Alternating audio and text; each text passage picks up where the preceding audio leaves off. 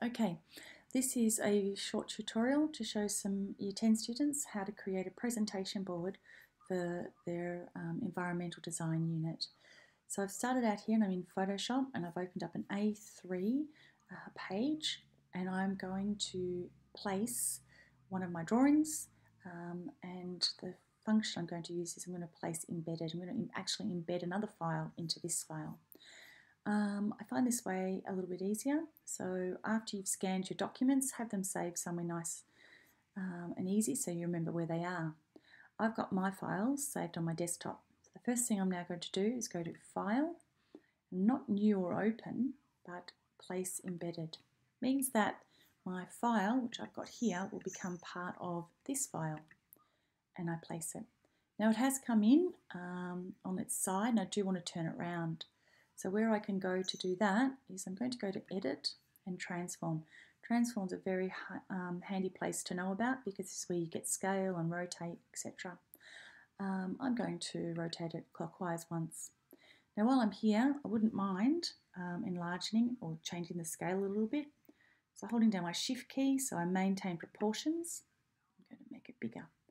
Now if I didn't hold down that Shift key, I may not maintain the same proportions and it might go a bit too thin or a bit too fat. I'm happy with that. I'm going to hit return and now it's been accepted. Now moving over to here, can you see there's this funny little symbol just here?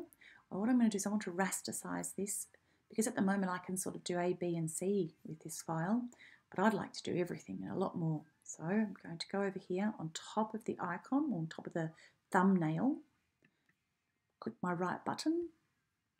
Oops, tried on the, okay, just take that back. Don't click on top of the thumbnail, but click on the title bar, right click, and you can rasterize that layer. The other place I could have done it was also over here. You can see here I could have rasterized it. Doing that means now I can do so much more with it. While I'm here, I might just change the name of this to house so it doesn't look as confusing. All right, now I created this in SketchUp and we've got this funny little SketchUp dude. He's got to go. So to delete him, Photoshop has 1, 2 and 3 tools that are very useful for selecting something, and then you can either change the color, delete, fill, etc. So what I just want to do right now is I'm just going to use this square tool, and if I click on the bottom right hand corner I've got other options, but I'm happy with just the square one, and I'm just going to just take this dude out like so and then hit delete, and now he's gone. Now see how it's still selected? I always remember learning about this and thinking, how do I make that go away? You've got two ways you can do it. You go to the select menu and you can either deselect it, or you'll start to learn keyboard shortcuts. Keyboard shortcut for a Mac is Command D. So I'm just going to get rid of that now. And so now you can see I can pick this up and move it around, and that's looking pretty good. All right, next thing I think I want to do is I want to show you guys something about the background. You can unlock it, all right? And what I'm going to do now is I want my paint can. If I go up and down here, you'll notice my paint can's not there. That's because now there are so many of these different tools, Photoshop started to pack them sort of down.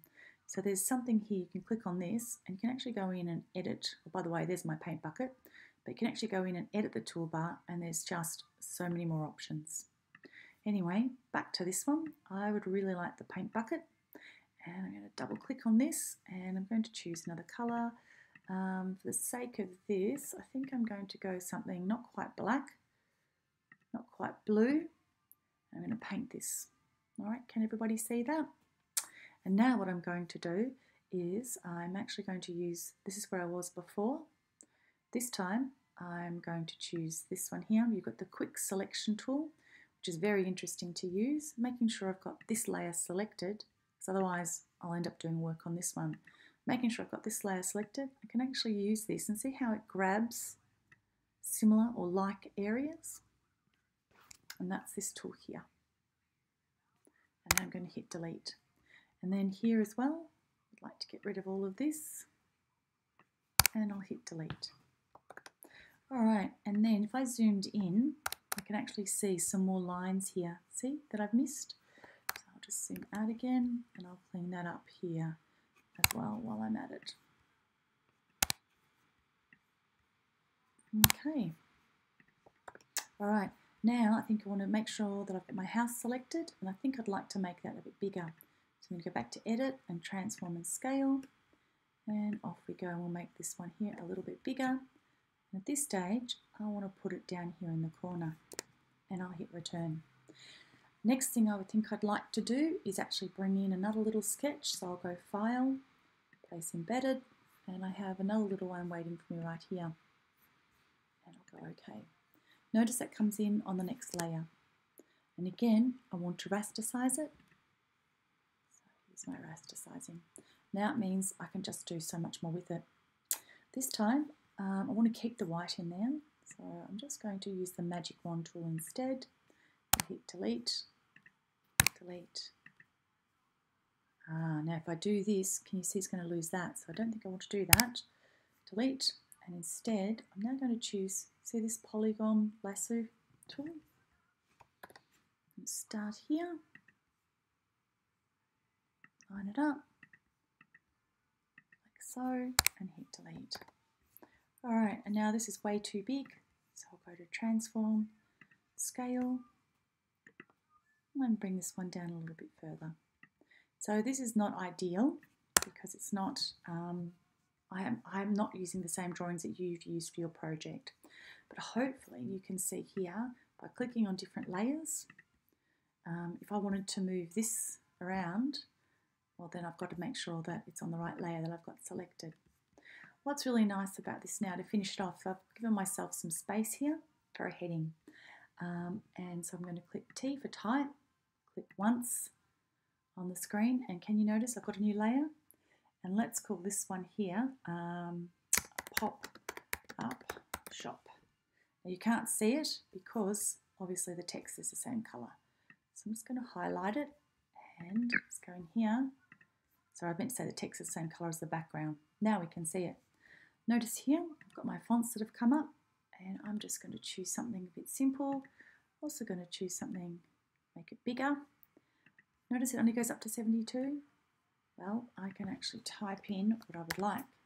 It's a bit too big, so we might go back, and that's looking a bit better. And now pick it up and put it exactly in place. Now there's lots of other features and things that you can do here with this, including if I select that layer, just leave you with one more little thing here, blending options, and I can actually do bevel embossed. Might even do a drop shadow. And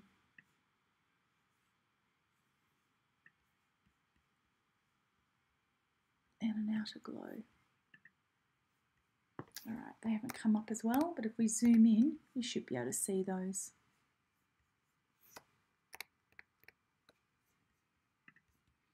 Alright, so I hope this helps you get started on your presentation board.